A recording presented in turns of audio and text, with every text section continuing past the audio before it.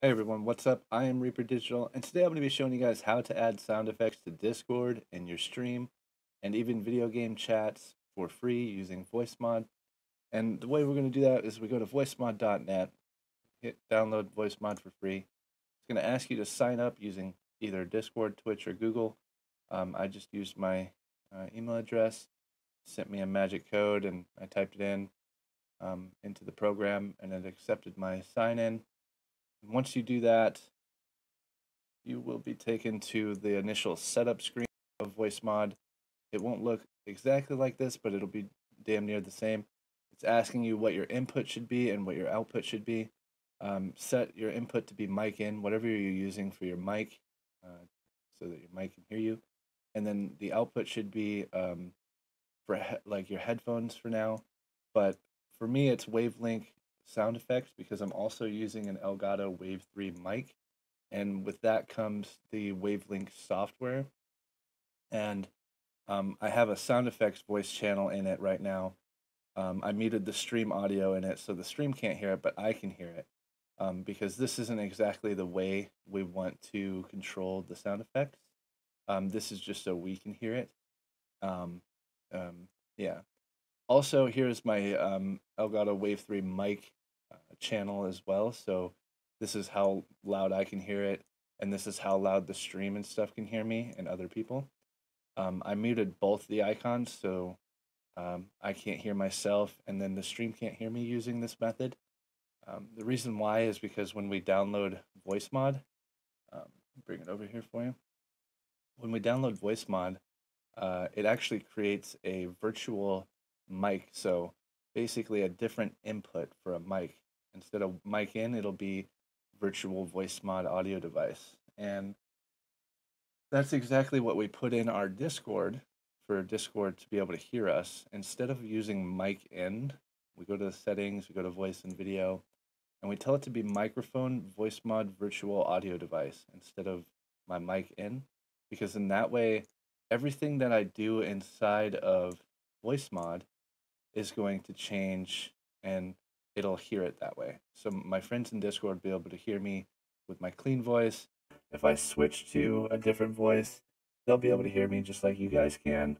I'll show you how to do it in the streaming software as well. But yeah, I'll also be showing you how to add these to your Stream Deck icon buttons in just a little bit. But so now that we have Discord with our microphone Voicemod virtual audio device, I also have the output device to be voice chat. And for me, that's because I have a voice chat channel here inside my Wavelink audio software. And I can turn down how loud the stream hears my friends, and I can turn up and down how loud they are for me. And I have both of these icons unmuted so that the stream can hear it, and so that I can hear them as well. And that's how you would mute your friends if you didn't want to have them in the stream. But yeah, so the rest that I have to tell you for Discord is under voice and video. You are going to scroll down a little bit here. You're going to turn off noise suppression. You're going to turn off echo cancellation, noise reduction. You're also going to turn off automatic gain control. Attenuation should be all the way down. Turn off when I speak and when others speak. And yes, so that's everything that you're going to want to turn off, because the reason why is so that your sound effects come in loud and that they can actually hear it. And you can set up the input sensitivity. You got to turn that off as well. I almost forgot. And you mess around with the sensitivities until you get to where you want it to be. For me, it's minus 55 decibels. That seems to work pretty good. But you'll actually be able to add in different sound effects and stuff so that the stream can hear it and so Discord can hear it. But this is so how loud it is going to be, right? So I press the button and it plays whatever sound effect I have tied to my Stream Deck. So that is for Discord. We got Discord out of the way. And I almost forgot to show you guys that what you need to do as well, an essential thing, is go down here onto your desktop sound icon and right click it, and then left click open volume mixer. And what you're going to want to do is set your default input device to be that microphone Voicemod virtual audio device. And that's so that by default, everything uses your default input device. And that way, your voice will come through to your stream, your voice will come through your Discord, your video games, or your voice chats. By default, it will use this. And then my output device is set up to be my Wavelink system. And for me, that's just my personal preference because I set it up in my Wavelink software. So everything, if I'm watching a video on YouTube to something elsewhere, not in a video game or on Discord, it will go through my system audio and I turn it down or up or however loud I want it to be. So yeah, definitely make sure that you set up your input device to be by default the Voicemod virtual audio device. Now I want to show you guys what's up with the streaming software, whether it be OBS, Streamlabs OBS, OBS 64 or whatever.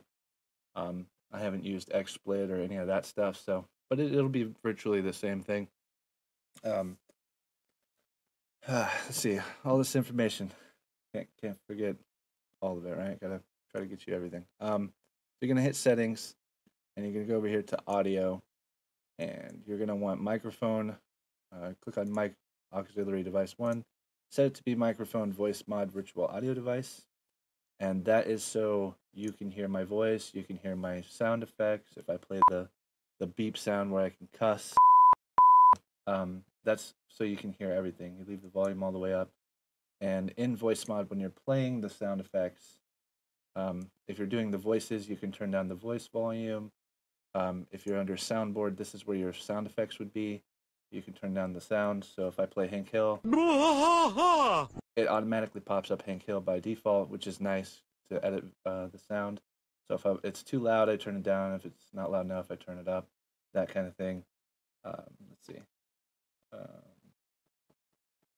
we go. I'll press a different sound effect, and I'll show you that it pops up automatically. Just like that. So that way we can edit it quickly. But back into OBS.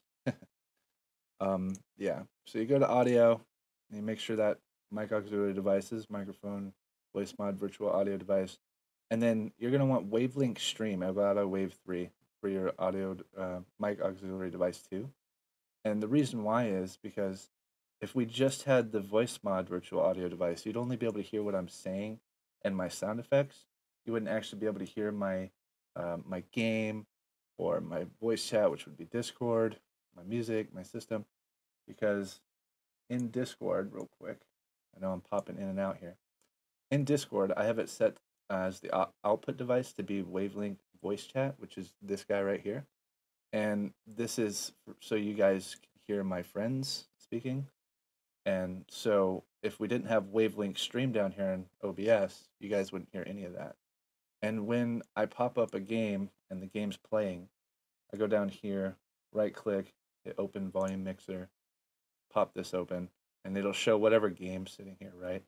We'll say it's Discord for now, but say it's a video game. I click on it, and then the output device would be, instead of voice chat, if it was a game, I'd click Wavelink game, and that would change it to this voice channel. So now I get to control how loud I hear it on the left and how loud you guys hear it on the right. I can mute it if I want to or not. This is with my mixer software for the Wavelink. Yeah. So make sure you do all that. Make sure you turn off all the settings in Discord. Whoops. Put that over there. Make sure you have the settings turned off like mine. This guy turned off. And let's see. Noise suppression, echo cancellation, noise reduction, automatic gain control, attenuation all the way down. When I speak, when others speak, all that. That's how you get Discord set up. And then that is also how you get the stream set up. And now I'm going to show you guys how to add the Stream Deck icons for the sound effects. So basically, I have my first page on my Stream Deck to be whatever pages I want, right, for my scenes in my streaming setup. So right now you guys can't see that because I'm in the wrong setup. I'm in my recording setup, but I have a Stream 1080p setup. I don't want to switch that right now because it'll mess up my recording. But yeah, so I press these guys and it changed different scenes. I can mute my audio. I can press a button that pops open Twitch website OBS automatically and stuff like that, just so I click that button and I'm ready to stream. But yeah, and then I do other stuff in Twitch here that I can do. Also, different chat commands that I can do here that'll automatically post into my Twitch chat if I press the button. But what we're here for is the voice changer and the sound effects. So let me get Voicemod over here. There we go. Okay, so basically for voice box, this is for voice changer and stuff. The top left button here is voice changer on and off. It's the same button. So if I press it right now, it'll turn off my voice changer.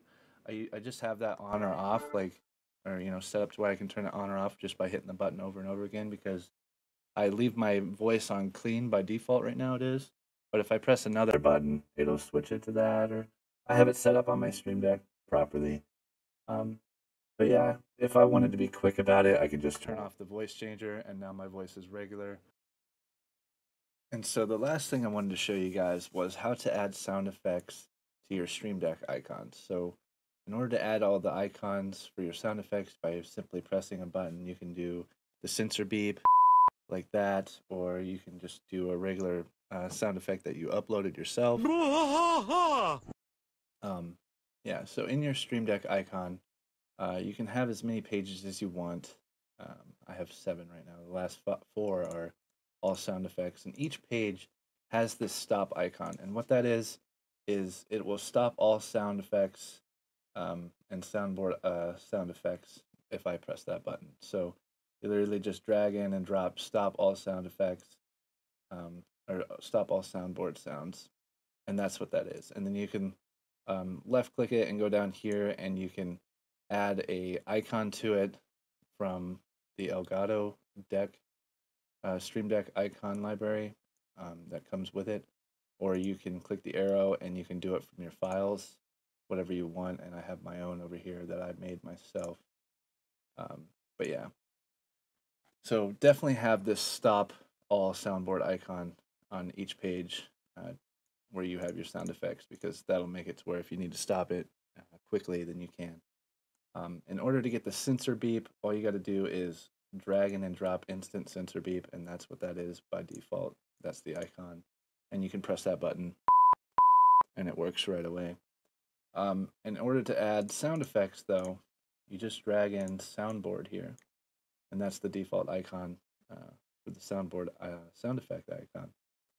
But it'll say profile and sound, and profile is basically categories. So my soundboard or cartoon, if you uploaded your own sounds, then you'd want to go to my soundboard, and then that way you can pick from the sound effects that you uploaded. I will go to Voicemod and show you where that's at. So you go to Voicemod soundboard, and this is what it's choosing from. Here's my soundboard. These are all the icons or the sound effects that I've uploaded myself. You can go right here to this plus icon, and that's how you upload the file from your computer. You can also go to the Tuna Sound Library. It's their own website from Stream Deck that they recommend you going to. And this is where I got all my sound effects. You can type in whatever and you can get them for free, and you download them. And then once they're in your download folder, you come over here to Voicemod, go to the plus icon, go to downloads, and you just type, double click it, and it'll upload it right there for you to pick out whichever sound icon you want to use, or sound effect, sorry. But yeah, so that's why in the Stream Deck, that's why you want to pick the profile, because it's easier to pick which sound you want. It makes it easier if you want cartoon, then you're selecting from the cartoon category, stuff like that. Yeah, there's several other icons, buttons that you can do, random voice, stuff like that. Mute for me, on and off, background effects on and off. It's up to you guys what you want to do here, but the top ones that I use are voice changer. This is the one that changes to certain voices, so that's these buttons right here. That will change my voice to certain voices. And voice changer on and off, that's this guy up here at the top left. I recommend that one, so that way you can just turn it off quickly if you want to. I just have clean voice right here, regular voice as well. So I leave my voice changer on, but then I just switch to clean. That way it's like the same thing as just turning it off. Let's see. The other one is instant sensor beep. That's for the sound effects. That one's pretty cool. And then there's the soundboard and the stop all soundboard sounds for sure. You definitely want to use that and have one on each page. But yeah, I hope this video has helped you guys. I'll try to answer the comments to the best of my ability as quickly as I can. Yeah, don't forget to hit that subscribe button. I really do appreciate it. And I will catch you all in the next video. Peace.